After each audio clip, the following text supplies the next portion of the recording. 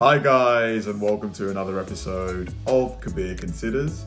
In this video, I'm going to react to a homeless man sharing the harsh truth about Skid Row. Now, Skid Row is a place I've not seen, although I do want to see it. Like, I probably will be in LA later this year, and I'm definitely going to try and see what it's really like there. But I've heard it's basically like a town full of homeless people living in tents on the road.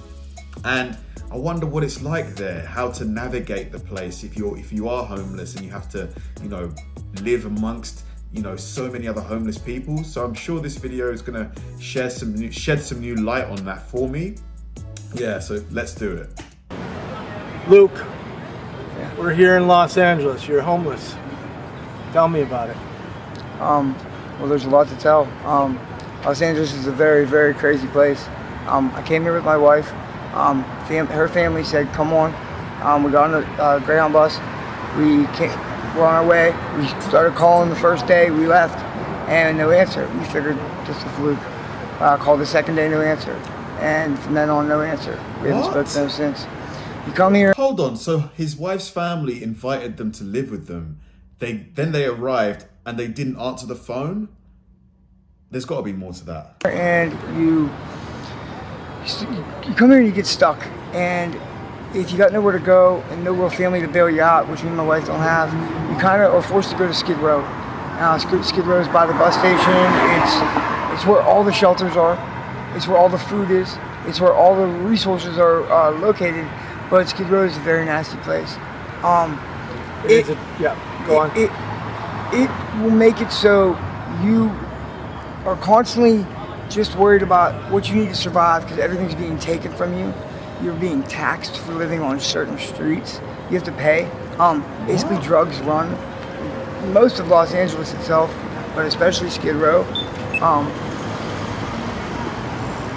Skid Row hurt me in ways I can't ever explain. It made me do things. It made me see things that I wish I never would have seen. What sort of things, if anyone who's watching this has been to Skid Row and seen it, what kind of stuff have you seen? Like, he says that he's seen things that he never thought he'd ever see. Like, what kind of stuff? Like, it's amazing what people can do to other people. You're gonna have to, I can't hear you with the traffic. It's amazing what people can do to other people. I especially feel bad for the females here. They get used up in a whole different way. My wife experienced that. But ultimately, I've seen some great acts of kindness here. I've seen some great things. The problem is you get trapped here, and people say, I panhandle for money. People say, get a job. Okay, well, if I had somewhere to rest my head where my stuff wasn't stolen, where I didn't have to worry about blankets, where I didn't have to worry about food, I might be able to get a job. But then also, I've been seen through this entire town now, and now I'm known as homeless. So to get a job, I have to leave the area. I have nowhere to... But I'm sure there's people that would still hire him even if they knew that he was homeless before. Like, if he managed to get somewhere to stay, like, why would that stop someone from hiring him? Shower daily, I have nowhere to keep work clothes. It's not as easy as get a job, And you don't get much sleep. No, right. Because you're in survival mode, and the other night I met somebody and his shoes were stolen while I was sleeping. Yeah, right. Yeah, well, that's a very funny thing. Your shoes get stolen a lot while you're here. And who steals a homeless man's shoes? Your shoes can be completely worthless, and someone still takes them. And that's a really hard thing, because you wake up in the morning and you've got no shoes. Now you got to walk around where people throw broken glass, people piss on the ground, cockroaches, and you got to look for shoes. And that's very disheartening. That's one of the strangest things I've come across here. I've had shoes that are completely worthless and stink so bad somewhere, and someone still takes them. But it's also sharpened me. I don't miss a beat.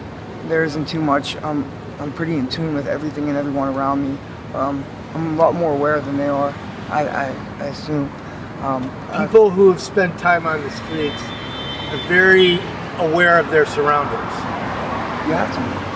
You have to, because if not, your surroundings will get you. Especially on Skid Row. I don't go there at all anymore. I broke from Skid Row about 6 months ago, and I haven't been there for a single thing. I broke from there. I wish there was a way to, like, reach out to someone like this and help him, Like, if I knew that the money would go directly to him and he would use it for like food or shelter or whatever, I would genuinely help this guy. Because it's heartbreaking, because he sounds like perfectly coherent, you know, intelligent. Like he could turn things around. Like, for a reason, somebody started trying to tax us just on panhandling, bringing money back. They wanted us to give them a percentage, and then they started doubling it until the number got so astronomical that there's no way anybody could ever pay it. And it's extort. They're threatening. They're threatening violence or whatever if you don't pay the tax. They'll burn your tent down. You know, I've had 13 whole tents stolen. I just got jumped the other day. I've been jumped 13 times, 10 of which I don't know the person, or the person is completely, absolutely insane, and I still don't know them. Or I've never even seen the person who hits me because they're robbing me in an alley. You know, and it's been hard, you know, but you survive. You find things like God, you find things like yourself, you find what you're made of, you know. You can't break me, you can't break my faith. Is anybody helping you? Yeah, not really. People throw me some money here and there, some food here and there, socks, as you did. But things are so expensive here as well, like a hot dog behind me, $7. You know how long it takes me to sit down and make $7? You know, everything. But there's got to be affordable ways in LA to get food. Are there places like in London, there's places that you can buy food in a store? Like if I'm in a store, I'll buy food and I'll put it somewhere, and that's specifically for homeless people. Similar things must exist in LA, right? Down here's a lot more expensive too. So people think you make all kinds of money panhandling. There are days I do. There are days I do all right. But that money goes really fast because it costs a lot to live. You know, especially with a wife, you know, 3 meals a day. You know, you splurge sometimes, socks, new clothes.